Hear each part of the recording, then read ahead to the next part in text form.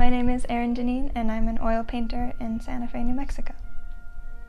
I grew up in Santa Fe and always really loved doing art, but I didn't get into oil painting until I was in college. My first year at Wesleyan University, I took a painting class. I hadn't even been planning to be an art major before then, but after I did my first oil painting, I was like, that's it. That's what I'm going to be doing for the rest of my life.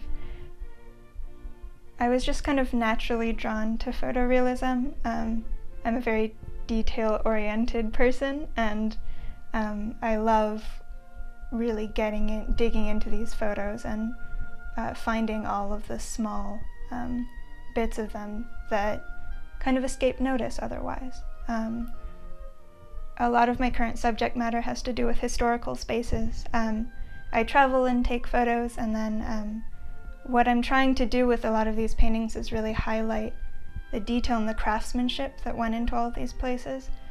When you enter a historical space, you really want to connect with that history and feel what it was like to live there and what it was like to be part of that era, but it's really easy to kind of just take a picture of it and walk away.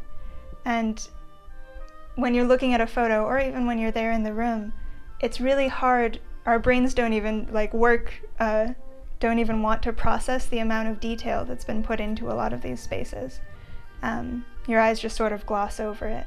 And by taking the time to painstakingly render all of those details and put them on a canvas, it really lets you see all of them. It brings out those details, and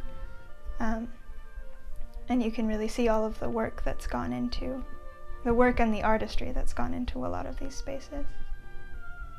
A lot of my works really try to capture that detail in that moment and give you the time to really look at and feel kind of a part of these worlds.